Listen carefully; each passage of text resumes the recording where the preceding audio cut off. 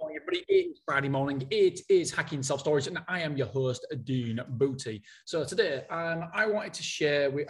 I know that I was going to do my numbers today, and if it's okay with you guys, well, actually, do you know what? Even if it's not okay with you guys, I'm still going to do it. Next week is going to be all about numbers. So Monday, it's my weekend numbers. Wednesday, it's going to be the monthly figures, and then Friday, it will be my quarterly figures. So I will get around to all them numbers, but I just wanted to share something with you guys because I think it's very, very prevalent in our industry. And it's about risk and the tolerance for risk. The reason why this come up is because I was in a mastermind last week and we had a debate about risk. And I don't know if you guys know, but I used to have a betting shop. This is how I first started my self-storage with money from a betting shop. So basically, long story short, at school, I was rubbish at school, hated the system, didn't learn anything from it because I just wasn't interested. Next door to Longcroft, our school was a race course.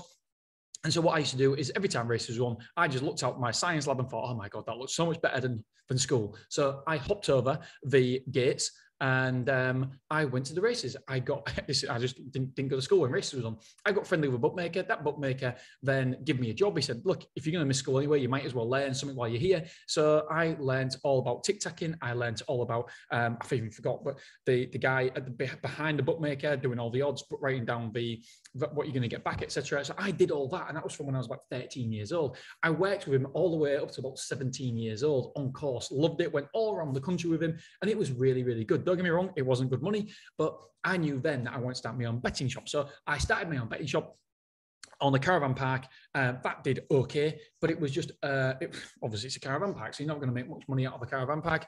And then I started working all around Hull as a manager for different betting shops. I was a manager again, and then I opened up my big betting shop in 2006. Yes, 2006. And it went really, really well. Absolutely stunning. Well, it was literally one of the best bookmakers, one of the most highest revenue bookmakers in the country. However, in 2011, I could tell that everything was going digital because you're always in business have to look at how you can be disrupted and what are the dangers to your business. And I could see the massive danger to my business was the fact that people were starting to back online. And so we're doing it with the apps more. And so I thought, holy shit, if this trend continues, bookmakers are going to be out of business. So I put the betting shop up for sale. And not luckily, Corals came in with a big offer, £345,000. Well, first of all, it's 320, and then we negotiated up to £345,000, and we sold it. We sold it to Corals. Since then, it's been closed down. So we was correct in what we was thinking, that apps are going to destroy the betting shop market, and that is how that I got the money, got the funds to go into self-storage. So by nature, because I come from a gambling and betting background, my tolerance to risk is different, is higher than most people's. I understand that. I know that.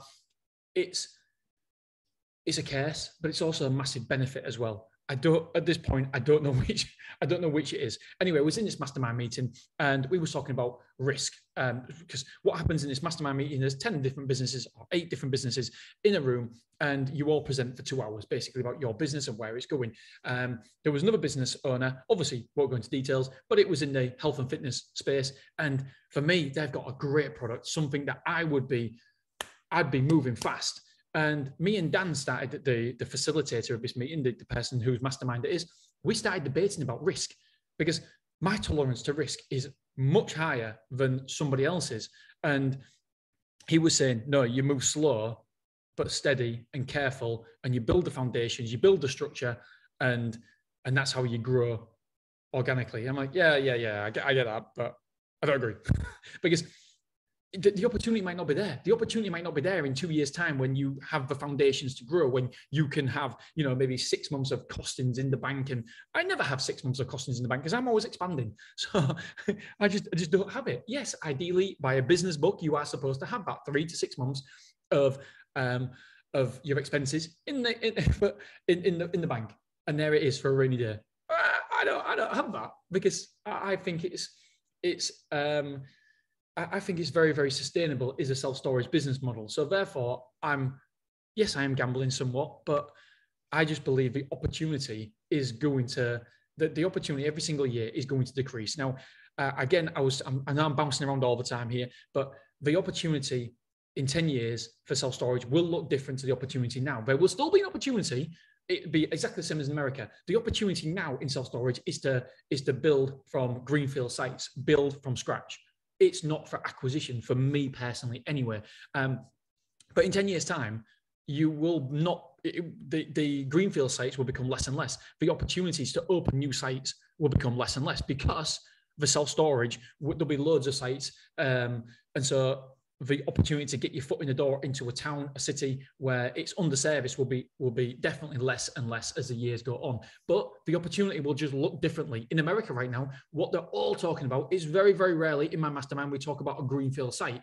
We talk about people buying sites, acquisitions, and then adding value. So the opportunity in 10 years' time will be different. There'll still be an opportunity in the self-storage industry. It'll just mean that I'll have to acquire self-storage facilities and that I'll have to add on my value in terms of operational skills and revenue management. And that is where the opportunity will be in 10 years. But right now, the opportunity is greenfield sites. So where am I going with this? It's risk and the tolerance to risk. And there is the problem is, if I would have grown my self-storage facility in the traditional terms, in what the business books say, I would have never opened Stormore. I was betting the farm. I was betting the whole house. I would put it all on the line to open Stormore. So if you imagine, we had a business that was generating 20 grand's worth of profit, Beverly. That's all it was generating, 20 grand's worth of profit. Well, maybe 30, maybe 40. But in essence, it wasn't very much. And then we was opening this £1 million site. I mean, it don't balance. It's not right. The risk to reward ratio isn't there. And so if I'd have followed everybody else's blueprint of what we should have done, I would never, ever be in this position right now. I would never have a self-storage facility that spits out cash flow. That's a Stormore. That's a big 30,000 square foot site. It's our juggernaut. It's a one thing that allows everything else to be funded. But if I'd have done it in a traditional manner, if I'd have grown my self-storage facility in a traditional manner and been a responsible business owner, it wouldn't have worked. But then my question to myself is, when do I stop betting the farm? Because I'm now betting the farm again because I've took a personal guarantee out. We're getting some great deals, and because of a podcast, and because I'm more known now in the self-storage industry than I was 5 years ago, then we are getting a lot of people contact us and funding. We are getting the ability to fund deals and where it can go down the asset finance route. So I'm very, very, very fortunate. But at what point do I stop lending money? At what point is enough enough? At what point do I just grow organically, use the cash flow from business to grow? And I don't know the answer to that question. If I'm honest, during Christmas time, currently we've got 2-3 sites open. I'm saying 2 or 3 because when you listen to this, it will definitely be open. We took our first customer in for our new site on Sunday, but we haven't painted the floors yet. So the only thing we need to do is clean up and paint the floors, and then we're open. So it should be, by the time you listen to this, it should be 100% done and dusted. And we should be open. So let's say we've got 3 sites. Then the problem is I keep going around looking for sites. I can't help it. I've got one site that's going to be an outdoor unit site. I've got another site that's in South Shields that's going to be opening, and I've got another site that is in Boston that's going to be opening. So I've got 3 sites that 2 are with solicitors, and it's going to be open. That's South Shields and Boston, and then the other one, this is Monday when I'm recording this. We're putting in an offer sometime this week for this site. I just don't know how to package the deal for this offer. Now the problem is, what is the risk ratio that I'm prepared to take? Because all these sites cost money. It costs cash flow. And as soon as you open, it's not just the capital expenses, it's also the runway of cash, the burn rate of cash. We're going to burn cash. We're going to absolutely burn cash. So at what point do I think, okay, I know this is a great business model. However, I need to just be careful about my growth because it's a lot of borrowing. I'm taking on a lot of debt, and debt makes me feel uncomfortable. It didn't make me feel uncomfortable previously because I had nothing to lose. A £40,000 business, profitable business a year. Yeah, it's not great to lose it, but it's £40,000. This is completely different. The last, our P&L for the last quarter was £127,000 net profit, which isn't massive because there was loads of research and development, loads of other things that we put in there. So it's not massive profit, but it's a decent size. It's a decent size. It's going to get bigger and bigger and bigger. And over Christmas, I was worrying a little bit because of how much debt I'm taking on, because each site, It's going to be 200, 300, 600. I've got £1 million of capex expenses between Clough Road and the other new 3 sites. And that is a hell of a lot of money. And yes, we can self-fund some of it, but we can't self-fund all of it. And so it's a hell of a lot of borrowing. It's a hell of a lot of debt. And so over Christmas period, I was a little bit concerned. So what do you do when you're concerned? What do you do? When I got Dave Davies to come down, because I thought, do you know what? Right, I need Dave Davies visit all 3 sites because I wanted his opinions on them. And he goes, and so we got to one site and goes, fucking hell, mate. No fucking brainer. No fucking brainer. And that's exactly how he sounded, by the way. He was taking this piss out of me because he said, I don't sound anything like that. I said, Dave, you do. And he goes, you can't. Sorry, I didn't say it that way. That's what he said to me. And then, so basically, all 3 sites, he said there's no brainer. They're all worthwhile. And so then I went to Dan Bradbury because I wanted to make sure. So the work from a self-storage position, all 3 sites are going to do fantastically well. But obviously, we're going to burn some cash and the capital expenses. So then I wanted to go to Dan Bradbury and say, look, Dan, am I doing the wrong thing here? Am I growing too fast? Am I betting the farm when I don't really need to be? And from a financial point of view, it makes sense as well. So it made me feel better. So the ultimate message for this is you have to take risk. At some point in your business, you have to take risk. However, you've got to dilute that risk by taking on advice, whoever it may be, whether it be your accountant, like a Dave Davies, like an industry expert, and then a financial expert as well, but a financial expert who understands your business. It took Dan a year to understand self-storage and how it worked. The fact the expenses, the capital expenses were so upfront and so lumpy to begin with. And then down the line, that's when you started seeing the benefit, you started raking in the benefit. So it took him a year to really understand the concept and get his head around it. And so you've got to take outside advice, but equally, I'm a great believer in you have to take risks in business. Do you have to bet the farm? No, probably not. But I have done, and I am doing, and I'm standing by the self-storage industry. Me and Dan had a debate on this because he was saying, no, you're fucking wrong. You're absolutely fucking wrong. You don't have to bet it like you're betting. There's a more responsible way of doing it. And my answer is, yes, there is a more responsible way. But by this is by the way for another business. We were debating another business at the time, and he goes, "No, you're fucking wrong." And you don't. He said, "You name me one business owner, one billionaire that's bet the farm and is really, really aggressive with the lending." And obviously it's Richard Branson, but then there's mitigating circumstances. But then I said, Elon Musk, has how many times has he bet the farm with PayPal and with what he's doing now? It's loads of times. So I just wanted to share. I wanted to document this actually. One of the reasons is because I want to look back on this, and this is a pivotal moment for me. This is where because over the Christmas period, I didn't know if I was doing the right thing. I didn't know whether I should be just growing slowly up on 1 or 2 sites, or I'm going from 2 sites last year. In 2021, I had 2 sites, and now by June, I'll have 6 sites open. 6 sites open. That is massive. That's a 300% increase. And am I going too fast, or am I taking advantage of an opportunity in the self-storage industry what won't be there in 10 years' time?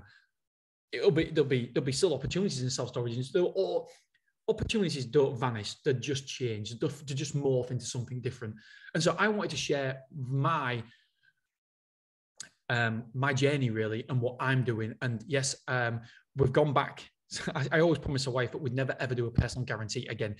And I had to go back and said, you know what, wifey, don't want a personal guarantee. And basically, she was golden with it. She was okay. But I did say we'd never do a personal guarantee. We don't have to do a personal guarantee. Unfortunately, the personal lenders that we've got, they do want a personal guarantee. And it's understandable. Why wouldn't they? Life is changing with the coronavirus, with the economy at the minute. So I've gone back to a personal guarantee. I didn't know whether it was the right thing to do or not. But ultimately, I see an opportunity here. And I think the risk tolerance has to be right for the individual. I'm not comfortable taking the risk, but I believe in what I'm doing. And I may look back on this in 2 years' time, 3 years' time and think, fucking hell, you absolute dickhead. You've ruined everything. You had such a good thing going. And there it is. There is the point where you absolutely messed it up. You said that you had a risk tolerance and you was okay with a risk and the debt, and look at what's happened now. It's a pack of cards and it's all come tumbling down. However, I could look back in a couple of years and think it could be the Stormore. Remember the Stormore, where it wasn't the proper business thing to do to open Stormore. It was definitely incorrect thing to do. However, looking back on that now, me opening Stormore has now propelled me into being able to take on this debt because we've got a strong balance sheet. We've got money coming in all the time from Stormore and Beverly. And so I could be looking back on this and thinking, yeah, that was another Stormore point of view. And I've got 6 sites now. And then, but then will I not be happy then? Will I want to risk them all to get to 15 sites? I don't know. But the more risk I'm taking, the risk I'm taking now, every single time that I'm on this risk journey, the risk gets mitigated and it becomes less and less and less. So the next jump, maybe by the end of the year, I might have 10 sites, but the risk will become less and less because I'll have these maturer facilities behind me, cash flowing. And so it's your personal decision. It's up to you how you see risk. I was talking to another entrepreneur today, and they was talking about risk, and they was talking about what they're comfortable with and how much money they're comfortable putting in. And it's interesting. What is right for me isn't right for you. What's right for you may not be right for me. We're all different people. We're all different creatures. And the only thing I'd say is, listen, when you're inside the jar, you cannot read that label. So you cannot be trusted to make a decision on your own. You need to take outside counsel, whether it be a Dan Bradbury, whether it be a Dave Davies. It needs to be somebody who isn't involved in the day-to-day running of a business, because you can only, you're emotionally connected to it. You're emotionally connected to the outcome. Therefore, what you see isn't what other people might see. And I just needed validation from Dan Bradbury and from Dave Davies. And I have got validation from both of them. What would I have done, by the way, if I wouldn't have got validation from both of them? I mean, interesting question. Probably done it anyway. No. Anyway, I just wanted to lay it all bare for you guys because I think that risk is a really, really potent question and conversation in the industry. And I don't think we have it enough because every business comes with a risk. It doesn't matter how bullish I am about self-storage. And believe me, I am bullish about self-storage long-term. But it is without doubt has its risks. There's no doubt about it. So yes, there we go. That's me. Over and out, guys. And next week, I will talk to you guys about my figures and what's gone right, what's gone wrong, and all that good jazzy stuff as I'm trying to find the off button. There we go. All right. Hope you've enjoyed this. I will speak to you guys soon. See you later. Bye-bye.